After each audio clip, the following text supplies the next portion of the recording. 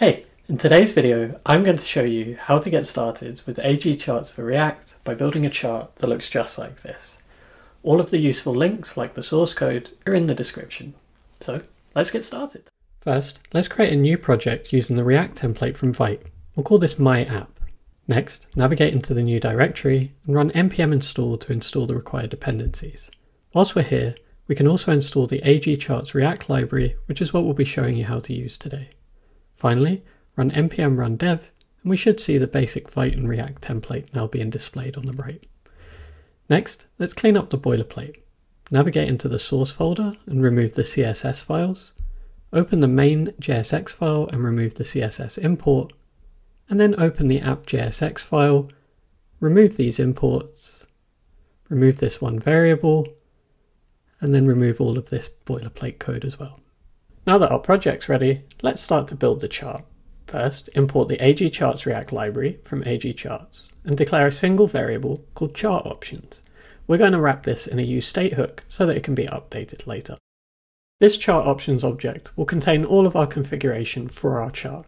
This will include things like the data, the different series types, our axes configuration, and so on and so forth. There are a ton of different properties that you can use to configure your charts with AG charts. Take a look at the documentation for a full list. All that's left to do now is return the AG charts React component, making sure to pass through the chart options object to the options property. And we can save our file, and we can see that the chart is being displayed, or at least a placeholder for the chart, and that's expected because we haven't configured anything just yet. Let's begin configuring our chart by starting with a very simple example. First, set the height property to 1000 and then save the file, and you should see that the placeholder for the chart is now hard-coded at 1000 pixels. Next, let's introduce some data to our chart. Here's some that I've prepared earlier. For the purposes of this tutorial, we're going to be building a bar and line combination chart to visualize the correlation between ice cream sales and the average temperature of any given month. A very contrived example, but nice and simple nonetheless. You'll probably have noticed that even though we've provided data to our chart, nothing's been displayed yet. And that's because we haven't told the chart how we want that data to be displayed. In order to do this, we need to introduce the series property. The series property takes an array of objects where each object defines a single series. That series will then be displayed on the chart. Let's start by creating our first object. We'll give it a type of bar, saying that we want to build a bar chart. We'll set the X key as the month, so that we'll display the month along the X-axis, and then we'll set the Y key as ice cream sales, so that we can display the number of ice cream sales on the Y-axis. As you can see, we now have a very basic bar chart that's displaying the number of ice cream sales across every single month. We could just leave this here, but of course we're going to take it a step further, and that's by introducing an additional series to turn this into a combination chart.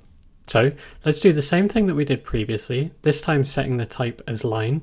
We'll use the same X key because we want to use the month along the X-axis, but this time we'll use average temp as our Y key so that we can display the temperature along the same axis as the ice cream sales. As you can see, we now have an additional line series plotting the average temperature per month on the Y-axis. We also have a legend that's been introduced that we can use to toggle this additional series type on and off. You'll probably notice that the line series type looks like it's just running along at 0.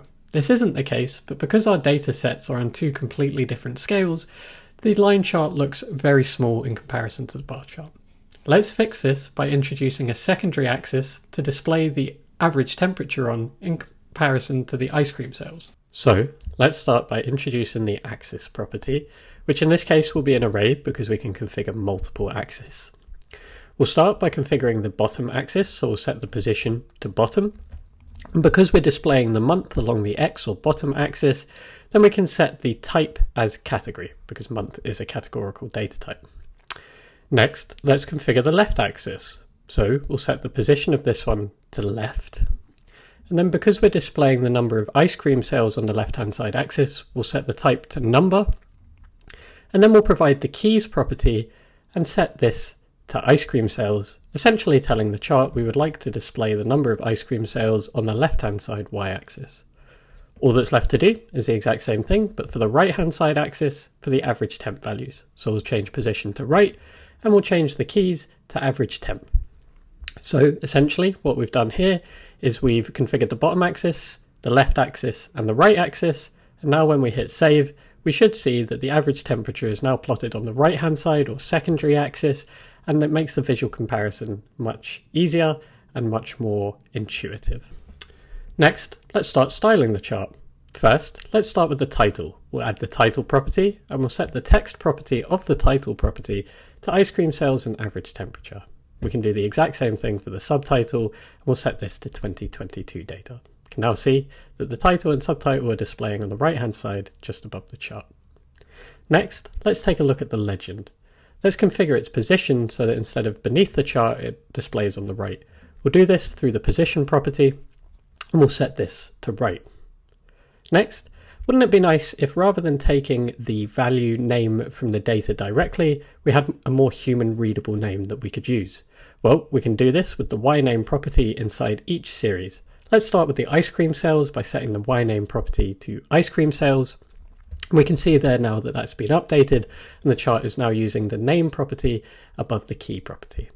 We'll do the exact same thing for average temp, and we can see that that's been updated as well. The last thing that we're going to do in this tutorial is format the axes.